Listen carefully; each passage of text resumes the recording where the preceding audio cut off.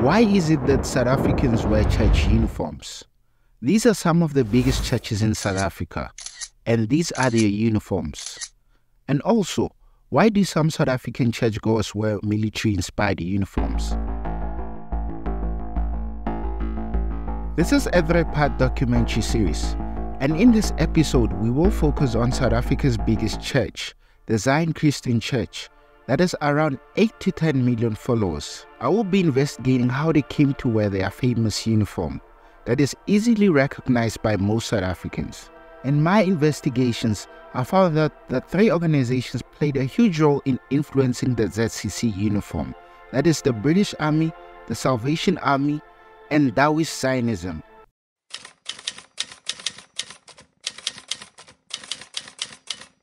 Now let's go back to where it all began. Our story begins in the late 1800s, in the Boer Republic or Transvaal province, in the Johannesburg region, the birthplace of Ignatius Engelase Lekanyane, the founding father of the ZCC. He was born in the year 1885, just before the Second Boer War, which was essentially a war between the British and the Boers over gold that was discovered in the Witwatersrand. The war was not only about the battle for gold, but it was also the battle to colonize African natives through religion. For example, the Boers introduced the Dutch Reformed Church. The British brought the Anglican, Methodist, and Free Church of Scotland. And lastly, the Germans established the Lutheran Church. In the Johannesburg region of the Mamabolo clan where Lekanyane was staying, the Germans set up a Lutheran mission station that was called the Mpuma Berlin Mission Society. It was managed by Karl Notte. Engelase spent his early childhood in the middle of the Anglo-Boer War.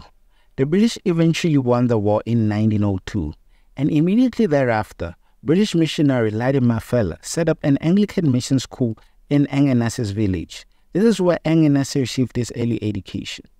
As an adult, Engelase was also exposed to the British in the church he used to attend, called the Free Church of Scotland. There's actually a link between the Scottish and the ZCC.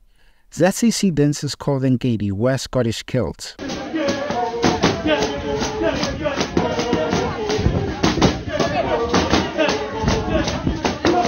Lastly, a key figure who deserves to be mentioned in this story is Samuel Mutendi, who was a close friend of Engelase and a founding member of the ZCC.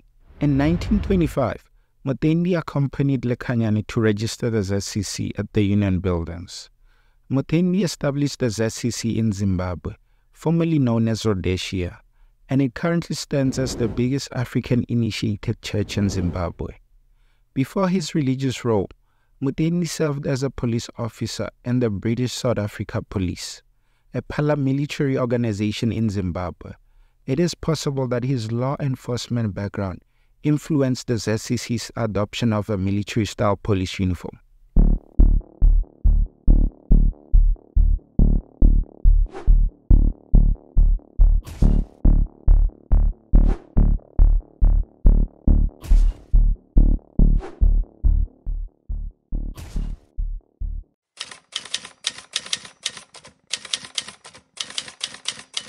Zionism was brought into South Africa by John Alexander Dowie. Although Dowie did not personally come to South Africa, he sent his disciple Daniel Bryan to South Africa in the year 1904 to spread Zionism. Now let's focus more on Dowie. Who was Dowie? Dowie was a charismatic Scottish Australian preacher and leader of the Christian Catholic Apostolic Church, who popularized modern Zionism in the late 1800s and early 1900s. He was also part of the Salvation Army, which we will talk about more in detail on the next chapter. Between 1899 and 1901, Dowie acquired private land in Chicago and built what he called Zion City. In the Zion City and during church services, Dowie's church members called the Zion Guards would wear police uniform. Dowie was highly ambitious and had plans to open similar Zion cities throughout the world. So Dowie sent his missionaries to China, Japan, Mexico, India, Australia, and New Zealand. But it was the South African Zion city in Johannesburg that became successful out of all the Zion cities in the world.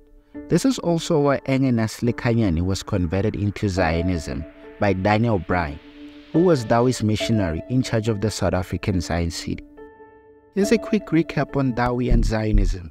We know that Dowie sent Daniel Bryan to South Africa in the year 1905. We also know that he had a vision of opening independent Zion cities throughout the world. And also, some of his church members wore police uniform. And lastly, he was also part of the Salvation Army before he formed his own church.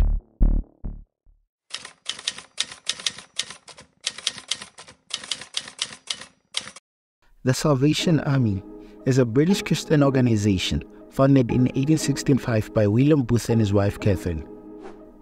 In South Africa, Edgar Mahone, whose official title in the Salvation Army was Captain Mahone, left the organization to work with any Zionists such as Edward Lyon of the Zion Apostolic Faith Mission Church and Engenase Lekanyane.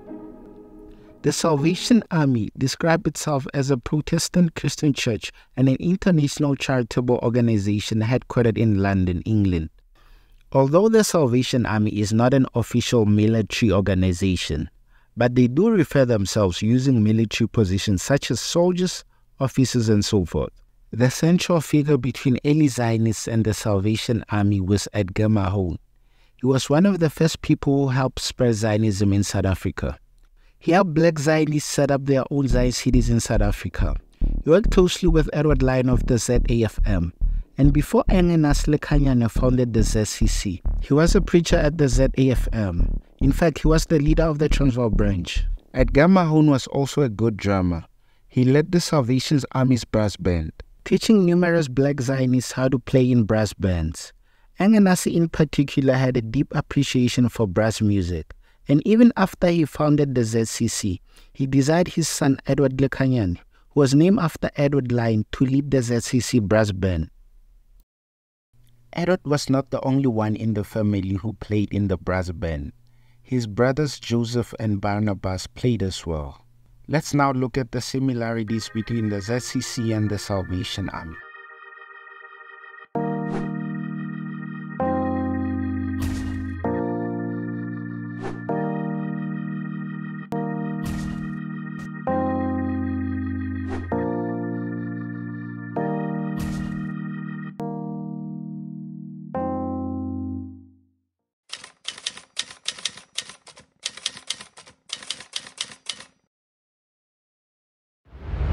Engenase Lekanyane passed away in 1948, and his son Edward took over the church.